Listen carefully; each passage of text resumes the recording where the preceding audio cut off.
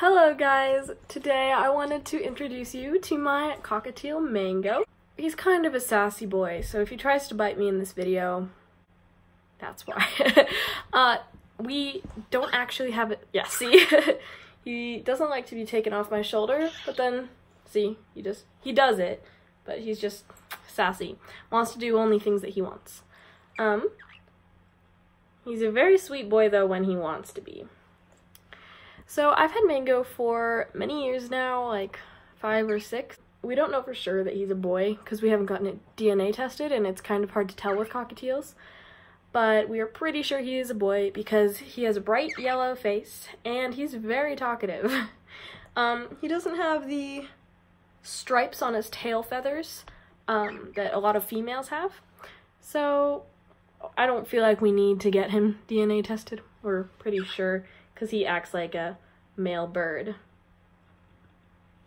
He can talk a little bit, but cockatiel talking doesn't exactly sound like other parrot talking or human talking. It's kind of like he pooped on me. Be right back. Oh my god. Be right back. That was a really wet one. See, bird owners are pretty used to getting pooped on by their birds, and I am. That was a really wet one. Didn't see that coming. Oh my gosh, Mango, get out of the camera. Come on. Come on. So yeah, that's Mango. What I was talking about, his talking, he can say hello Mango. I think that he can say pretty bird, but he's pretty hard to understand. He can whistle like swit swoo. I can't whistle, or else I would demonstrate how he does things. See how sassy. But I've had him for a really long time, and he's always been this sassy, even when I'm like holding him all the time. He can get very cuddly, but he's kind of like a cat, where if you pet it for a while and you like pet it in the wrong way, it'll just attack you. He does that. Like, he really loves getting his head scratched, but like certain things, if I come at his face a certain way, yeah, see, he gets pretty nippy. But I've gotten pretty used to knowing how to not get bitten. And even when he does like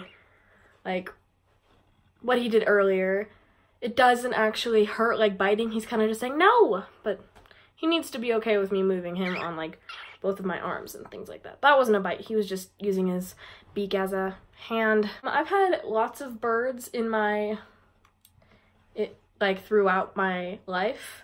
I've had a cockatoo, I've had parakeets, I've had 2 cockatiels. One of them flew away. This is the second. Parakeets are definitely a better beginner bird than cockatiels. And cockatoos, well, I have a whole story about that. So I had one named Teddy Bear, and he was the sweetest thing. Oh my gosh, he was awesome. But the problem is, when I went to school, he would screech the whole time, and I wasn't educated enough to know that that would happen. Stop yelling! I'm making a video! I was uneducated about cockatoos, and I didn't know that he would be screeching at the top of his lungs and have it heard throughout the entire neighborhood while I was at school all day. So that just didn't work out, and we had to rehome him. Cockatoos and birds in general are definitely a big thing to take on. Cockatiels, they require less attention than cockatoos, but they really need attention to be happy and have a happy life. Parakeets, if they have a friend, they do not need as much attention as cockatiels and cockatoos, but it's always good to have a bond with your bird. If you want to get a bird just to like look at, you know, and have it hang out in its cage and not really hold it, definitely do not get a parrot. I would suggest finches or a canary. Just make sure they have friends. By no means am I a bird expert. No means. I just have some bird experience. If you do want to have a bird that you don't have to spend many hours spending time with and socializing, then I would recommend canaries or finches. They're boring to me because I really like interacting with my pets. And if you are willing to devote like an hour or more out of your day to spend time with your bird every single day, then I would definitely recommend getting a cockatiel or parakeets. Parakeets are not very loud, but they definitely, they're chirpy. They'll like talk to each other and they will chirp a lot when they want attention. Cockatiels, Mango's definitely more quiet. He's more just talkative, like he'll chirp and he'll say some of his words and things like that. But cockatiels can be loud and annoying if they want attention. So you have to make sure you give them enough attention. But cockatoos are very loud, and so are macaws. So not good if you have an apartment, or if you are away all day at work. If you work from home, then those birds can be great. But I go to school, and if you're wondering why I only have one earring in, it's because he likes to nibble on them when he's sitting on me, and I just don't want him to break them because I really like these ones. I just took it out while he was sitting on my shoulder.